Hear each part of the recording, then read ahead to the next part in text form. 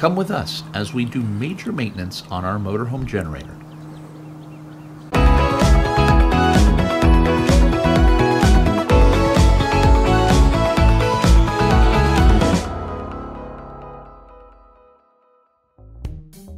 Okay, let's get started. We will be listing the parts for this repair and the links in the description below. Today we will be doing major maintenance on a 1994 Onan Cummins 4000 Genset Emerald Plus generator. It is model number 4BGEFA26100K. So what we're going to be doing today is we're going to be replacing the filter. We're going to be replacing the oil pressure switch, which is behind this part here.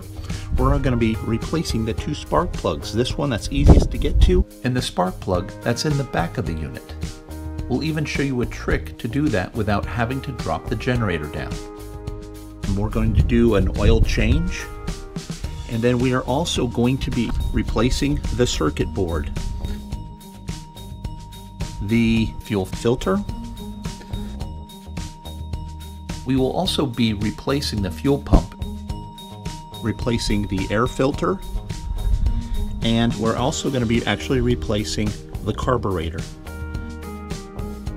Always when working on any kind of electronics in your motorhome, the easiest way to disconnect all the power is to use your battery disconnect. All motorhomes have these on them, the newer ones as well as these older ones, including this 1994. You simply press this one for the auxiliary battery for off, and then the main battery, you also press this one as well. And that's it. First, you're going to remove the remote plug. This plug goes to the interior of your motorhome, which has the start and stop switch as well as the hour meter.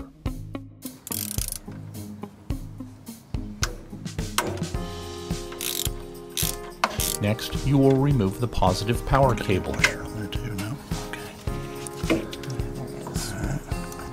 Next, you're going to remove this fuel pump fuse, which is located on the right side of the electric box. It's held in by a simple screw.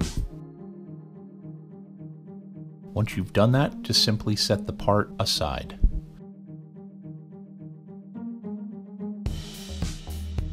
Next, we're going to use needle nose vice grips to clamp the gasoline hose to cut off any gasoline coming into the unit.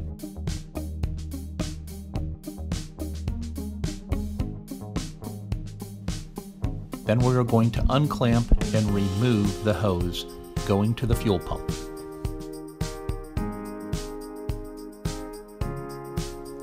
Once that has been removed, just make sure that it's drained of all gasoline and then set it aside. You don't have any gas, just give it a good wipe there. Nice, Andrew. Yeah. Very clean. So I'll just leave that there. Yep. Next, we are going to remove the fuel pump. This is held in by a screw.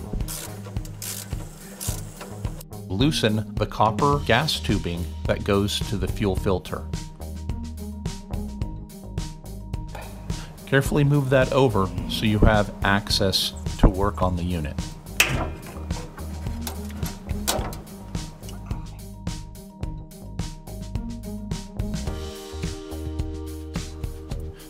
Next, you want to disconnect the power supply that goes to the fuel pump.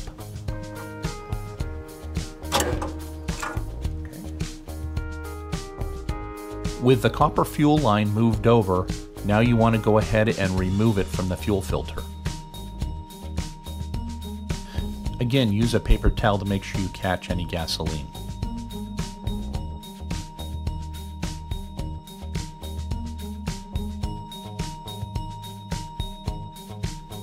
Once this is done, remove all the fittings from the old fuel pump.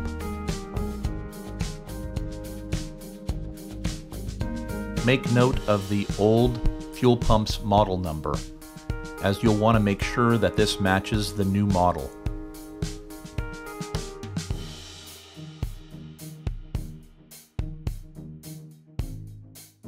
Now you're going to go ahead and put the fittings back onto the new fuel pump.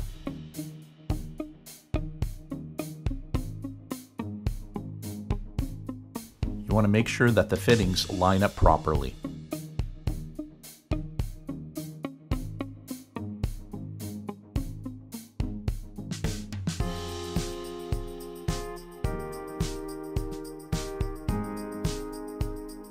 You might want to double check your fittings to make sure that it fits properly.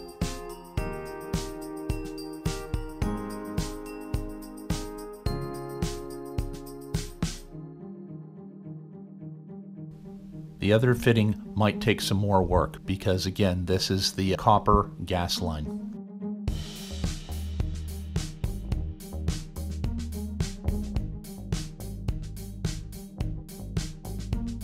With this, it's important to make sure that everything fits.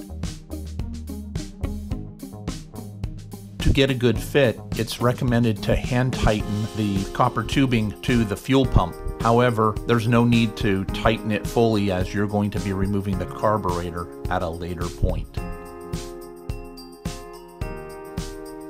With all elements looking like they fit, the first thing you want to do is go ahead and plug the electrical back into the fuel pump.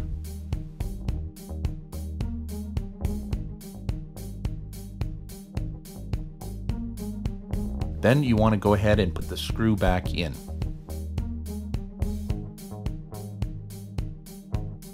Next, you want to remove the bolt for the air filter.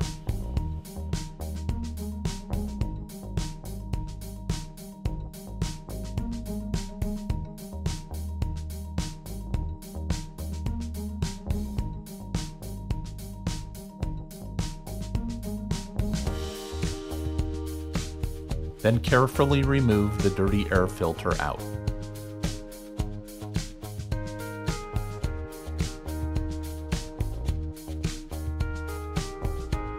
This would also be a good time to drain the oil from the motor. Simply turn the valve to drain it. Since many times the generator will not start, you'll have to drain this without heating the oil, which will take longer. The oil fill is located here. The oil dipstick is also located here. The generator will take 3.5 quarts of oil. However, you don't want to do this until after you've changed the oil filter and the oil pressure sensor. Next, you want to remove the spark plug wire and start removing the 5 bolts from the generator shroud. This will give you access to the oil pressure sensor as well as easier access to the oil filter. To remove the oil pressure sensor, first unscrew the wire from the sensor.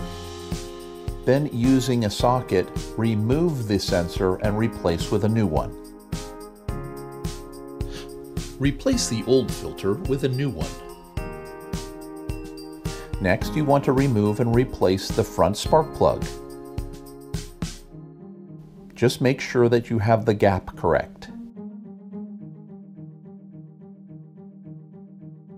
Now it's time to remove the carburetor. But before you do that, you are going to need to modify or find a smaller 1/2-inch wrench.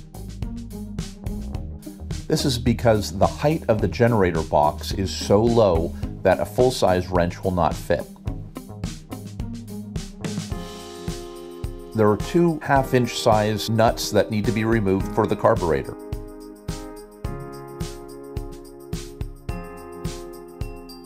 One is on the left side, the other is on the right side. But in order to do this, you'll have to remove the vacuum tube located here.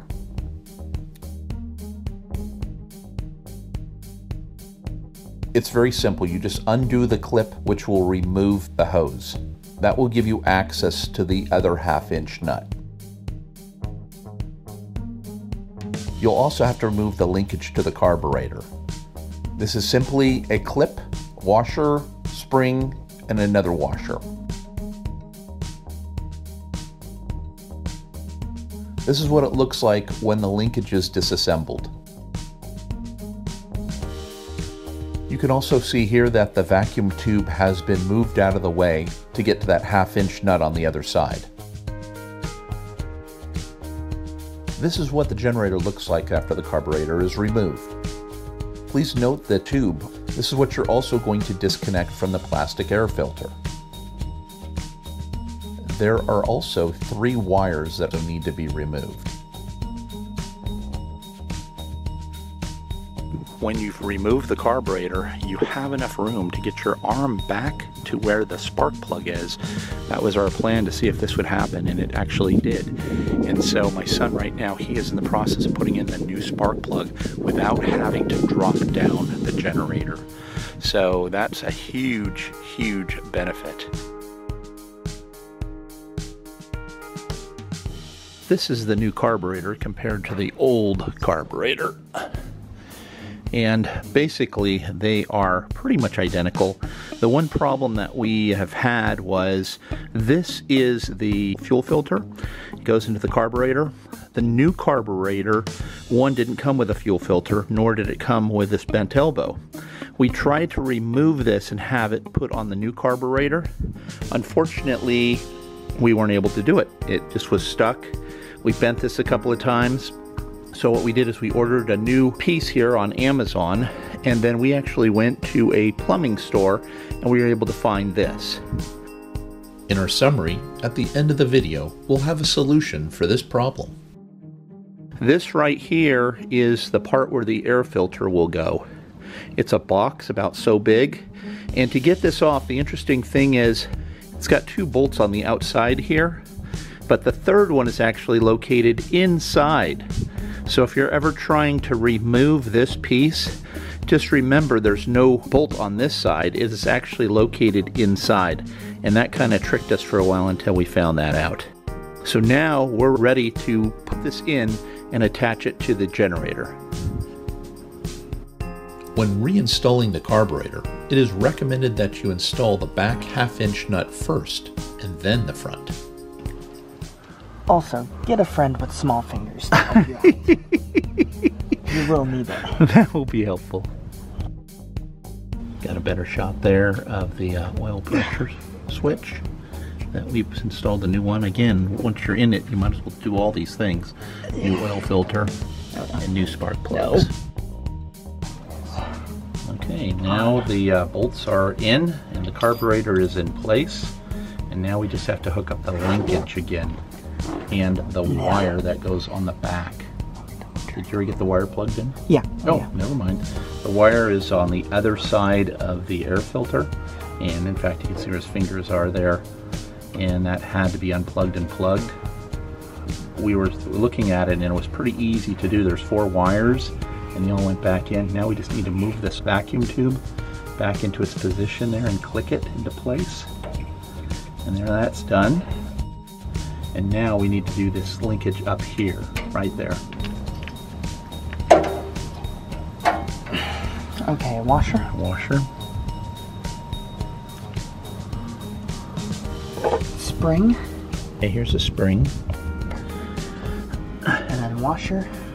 So I got the washer. Right. The clip is right there. Oh my gosh, you've got good eyes. And retainer clip. All right, the retainer clip. Okay. Might need a... right there. Okay. Turn it and clip it in. It's exactly like a body clip. Right. Do you need your needle nose pliers to push it down? All right, we're good. Okay. Excellent. Okay, now the next piece is we've got to hook in the gasoline, which is that piece down below, the fuel filter. So that's that piece right there.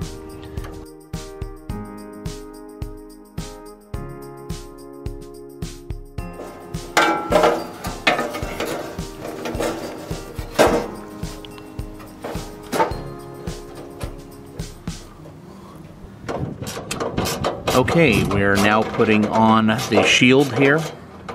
And it's important that this shield's on here because it's an air-cooled engine. You need to make sure that the fins get the air. And without this, the engine would actually overheat. So that's why it's important. Okay, last but not least, we're going to replace the electronic board because we think it also got damaged. These are about $110 to replace.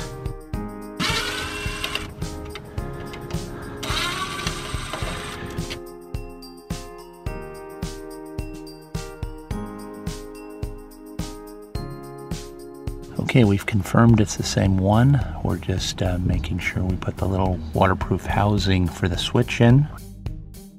That is something that it does not come with.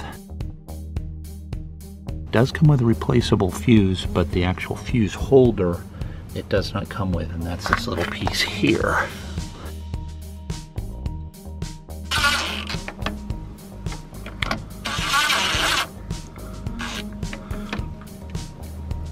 Alright, so that's all in place, and then we're going to plug this in.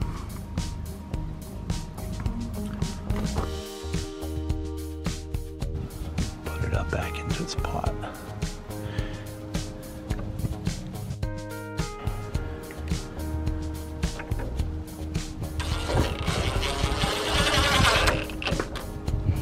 The installation of the air filter, and that's the replacement air filter right there. Now, when we had taken this apart with the old carburetor, that thing was just filled with oil and gas.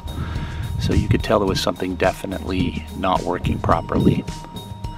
So we're very excited to at least try this new carburetor, where we want to make sure that everything is right, so we're replacing everything new.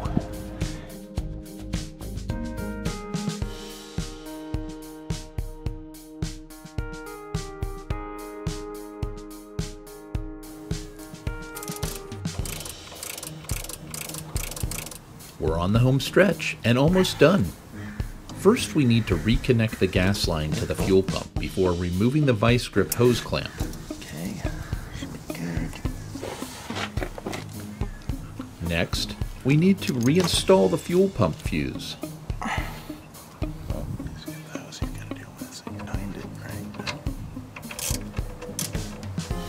This is simply held in with a screw.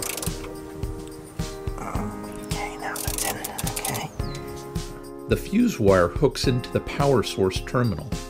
Then the positive power cable is reconnected and secured.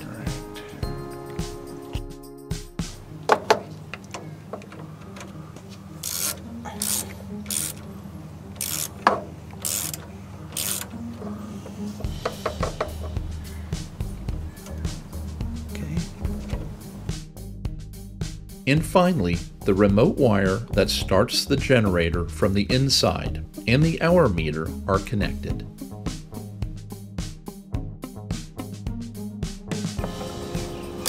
Okay, there it is. Okay. All right, so Clean up and then let's start her up. Next, we're going to go inside the motorhome and turn back on the battery disconnect switches. Okay, let's see if she starts.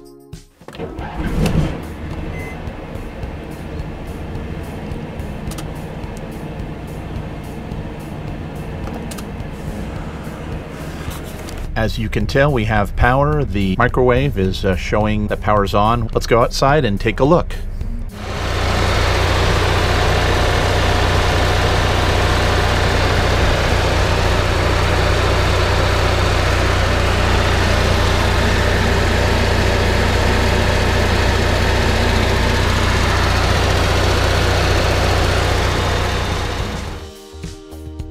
Okay, well, welcome to the summary and recommendations part of the video, and let's get right into it.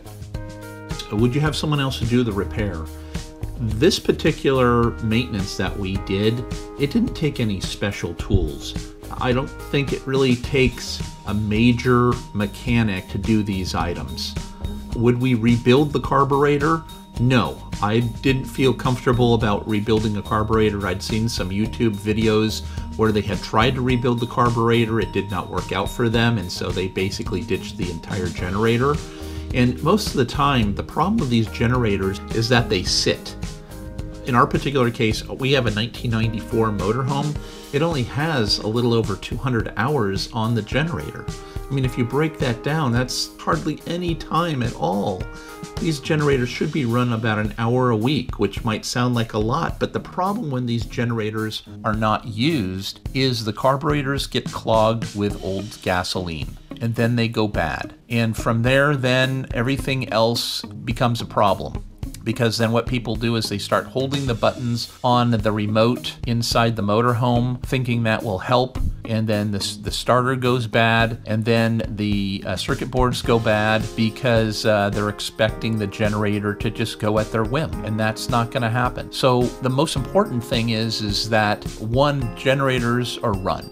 Just don't let them sit. Number two, if you're going to do a repair, first things first, do the carburetor. I think the carburetor is going to be your biggest problem, and you know, while you're in there, you might as well go ahead and take care of these other items. Okay, so recommendations. What would we do different than what we did before? The big thing is that elbow coming off of the carburetor. That thing is, pardon the expression, is a pain in the butt. If you go onto Amazon and you look under Onan generators, you will find what they're doing now is they're putting a different elbow on that. And what they're doing is they're just hooking a gasoline hose directly to that different elbow. And then what they're doing, instead of using an official Onan gas filter, they're using a plastic gas filter. And then they're just running that line directly to the fuel pump. If we were going to do it again, that's definitely the change that we would make. So anyway, to wrap things up, we hope you enjoyed the video here. Please give it a thumbs up if you enjoyed it. And if you get a chance, please subscribe. We appreciate it. Thank you.